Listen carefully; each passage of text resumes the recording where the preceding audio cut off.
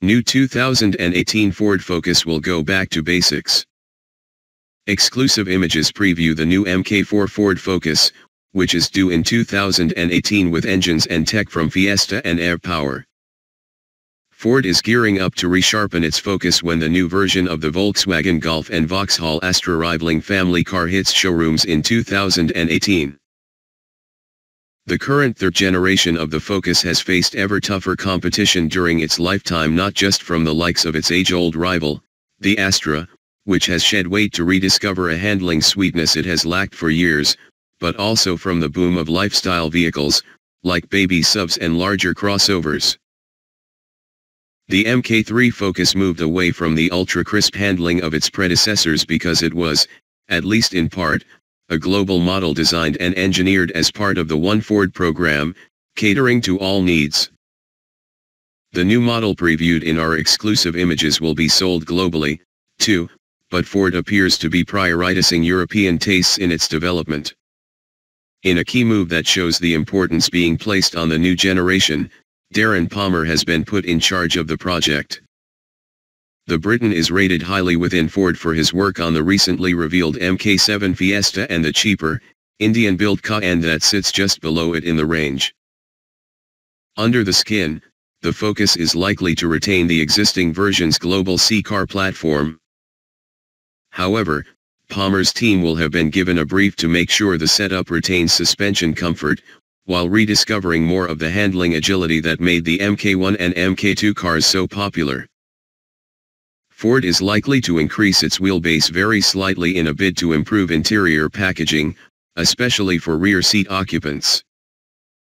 As such, Palmer and his engineers will turn to elements like the power steering setup, the front suspension geometry and tricks like stiffer rear suspension bushes in a bid to increase handling verve. At the same time, expect greater use of high-tensile steel in the car's construction, to help it lose a few kilos. Significantly, the Focus range will be split into the same differentiators as the new Fiesta lineup. Cheaper editions could be dropped altogether, a reflection of the fact that the Fiesta range now extends to higher price points than before. The remaining models will include the sport-focused ST line and the more luxurious Vinyl, which also brings perks on the customer service side.